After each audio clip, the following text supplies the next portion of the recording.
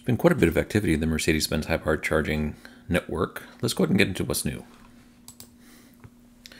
First off, I don't know if people saw the news reports, but Mercedes-Benz Global announced that they are ceasing selling electric vehicles in the United States.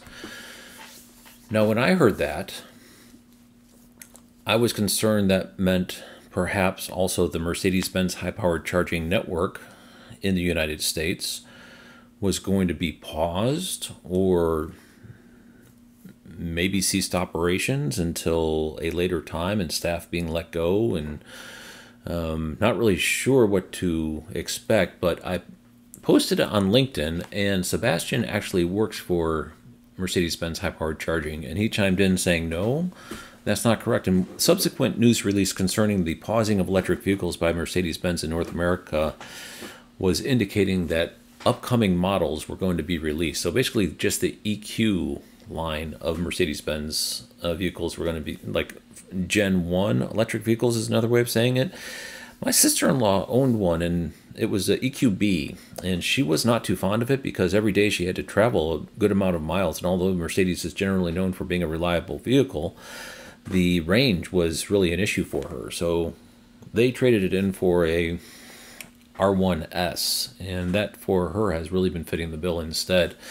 So I think it's generally agreed that the Gen 1 EQ Mercedes needed a little bit more revisiting, and what Mercedes has done is they're uplifting their entire electric vehicle portfolio, and during that time North America is not getting electric vehicles. But it's not like they're ceasing the sale of electric vehicles globally, nor are they going to abandon the North American market with electric vehicles.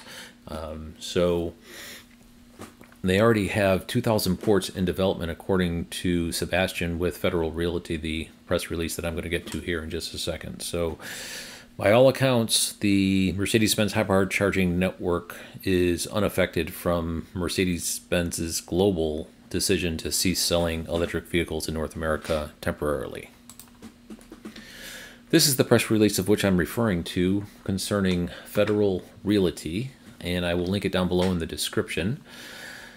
It's a nationwide portfolio, and I went over some of these locations. Right here at Camelback Colonnade in Phoenix is a shopping center. When you pull it up, it's not like a premium shopping center. It's just a shopping center, but apparently they've been able to find success, long-term success in shopping center operations, which is really saying something, because with the whole buying online,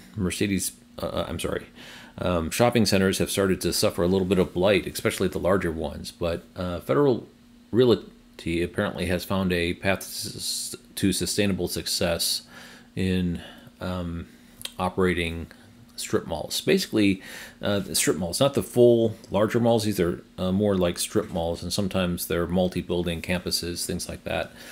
So it's a good place to have Mercedes-Benz chargers, because oftentimes I find Mercedes-Benz charging is not really designed in order to help with road trips. Those are really where the Buc-ee's locations come in. It seems like their newer builds are more geared for urban charging, and those high traffic strip malls and anchor malls tend to be places where people frequent, and I find that those stations are pretty heavily used.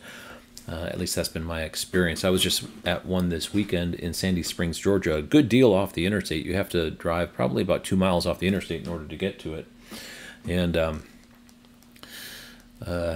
it was still very heavily used. I was there late into the night, and there were still cars coming and going. And my apologies, let me go back here. First location is expected to go live in 2026, so there's no stations currently with this Federal Realty, nor do we have any indication that any are currently under construction, but it looks like they do have permitting processing going, but I have not seen any indication of any of these under construction yet. Total of 500 stalls are expected to go into these locations. Now, I'd like a little bit of viewer input here, because if you go to PlugShare, you could select Mercedes-Benz, and this is what you see, both coming soon and open stations. These coming soon locations are actually put in by Mercedes-Benz, because as a member of the public, I cannot select Mercedes-Benz in order to add a station. They're all controlled by Mercedes-Benz. So they do seem to be going through and adding stations as they commence construction. So they update their internal map, and they also update PlugShare. Now, Mercedes-Benz high-powered charging, as I'm going to get to here in a second, we just saw the last press release, plus the efforts previous with Buc-ee's and some of the native properties that they built into, that they're growing. This is becoming a larger and larger network, and by all accounts, the pace of growth is getting ready to increase rather significantly.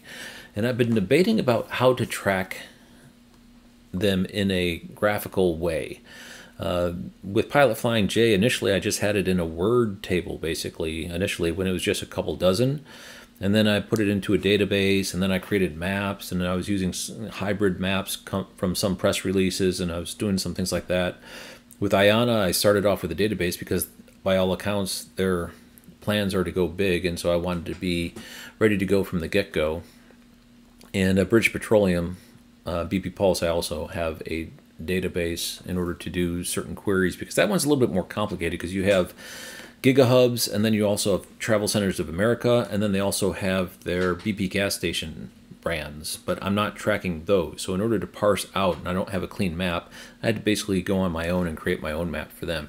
But for Mercedes-Benz, I don't really have an answer yet, but I'm going to have to come up with something if I'm going to continue to track this. I'm planning on it because I think this is going to be a major network, and their pace of growth is getting ready to dramatically increase. So if anyone has any suggestions, and again, I'm just kind of noodling on this for a couple more weeks, what I'm going to end up doing, but if anyone has some suggestions about what to do in order to track this better, and I'm halfway leaning towards just leaving the PlugShare map as my primary source because it seems to be reflective. Now, the location in Phoenix, Arizona is not on this map. Someone in PlugShare did add it and linked the press release, so we know it's coming soon, but Mercedes-Benz hasn't put it in here.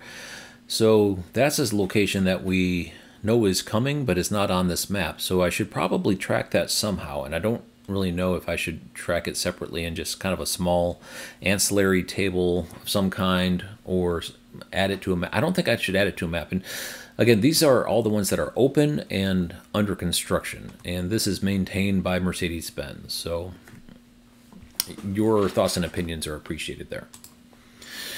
This is from the Alternative Fuels Data Center database. Recently, they moved everything over from ChargePoint to a new CPO called Mercedes-Benz. So now we have that in order to make searching in the Alternative Fuels Data Center database much easier. If you want to try it yourself, it downloads as a CSV, which opens in Excel or whatever spreadsheet application you like, and then you just sort EV network on Mercedes-Benz, and you'll get the same list that I do. I personally like SQL, the database structured query language, in order to do this a little bit better, but you can choose as you wish. And this is every station open, sorted by the open date. And you can see Norfolk, Virginia was the last one that opened with 10 stalls. Also, if you want to see all the ones in Buc-ee's, Buc-ee's allows you to sort their locations by locations that have Mercedes-Benz high-powered charging, which is awfully convenient of them, very neighborly. Okay, so this is what I was talking about with the spike in activity. We now have our first of these Starbucks locations under construction in Red Bluff, California, which would be probably this one up here, this little Mercedes icon on the cup up there. So more than 100 Starbucks stores across the country, and they're eventually going to go markets on the East Coast as well. So assumably the Interstate 95 corridor. So 100 locations coming there. So there's the Federal Realty, there's the Starbucks, there is Simon Mall properties, there's the Buc-ee's properties, and a few others that are really starting to indicate that the amount of stations that Mercedes-Benz is going to be installing is getting ready to see a significant increase. So all these things combined has got me trying to figure out what I'm going to do about this, because it was nice when they were just kind of a small CPO, kind of like a boutique one that had a couple of nice stations, but now they're becoming a major source of electric vehicle infrastructure. And you can see the HYC 1000 here being used for a prototype car. And at some point they might pivot from HYC 400s to HYC 1000s here in the United States as well. We have not seen that yet. By Andrew Cornelia on Coast to Coast EV, they're expecting for 2,500 stalls by 2027. A mere, what would that be? Let's call it 2 years away, with a financial commitment of $1 billion. We're nowhere near that now. And 15 locations every 150 miles on I-5. So that would be that coffee cup that we saw with the Starbucks build, and we have seen what that looks like. I'll show that here in a second. Beyond Simon Mall, they're going to go near airports also. And apparently in the Southeast, the largest farmers market. We don't know what that one is yet. At least I do not. If you do, please let me know, and I'll be sure to cite you as the source of the credit. They highlight what you do while you charge, and I was recently at their Sandy Springs location. It was really enjoyable, and I was in the lounge, and there was someone there who, it was so nice. It was a hot day. It was also rainy, to be able to post up, get out of your car, go into the lounge, and there was actually someone there kind of taking a nap inside while their car charged in the nice air conditioning. Very quiet and peaceful. Welcome pricing at 40 cents with taxes and fees tacked on there. Plug-in charge is working for Mercedes-Benz. The remainder of the vehicles are coming, and we have an echo of the same sentiment from Hakio Schmidt as well. So every indication is that they are going to be ramping up. We got 2 executives now in order to cite that that's going to be the case. I believe them. Now let's get into what's new. Norfolk Premium Outlets, as I showed on the previous slide, is now open near the Chesapeake Bay Bridge. Tampa Premium Outlets has been spotted under construction. This is in the town of Lutz, Florida, near Land O'Lakes and Wesley Chapel. I've been there on many occasions. Nice area of the country. And Hillsboro, Texas, last we saw, it was just getting trenched, but now we actually have chargers in the ground, and it looks like the landscaping is completed and the fencing is down, so that one should be opening up pretty soon as well. That's the update we have for this time. Not a lot of new openings, but I'm expecting, as I said, that will be changing. Mercedes-Benz appears to be gearing up for a very large increase in activity in the coming months. So definitely stay tuned. Thanks for watching.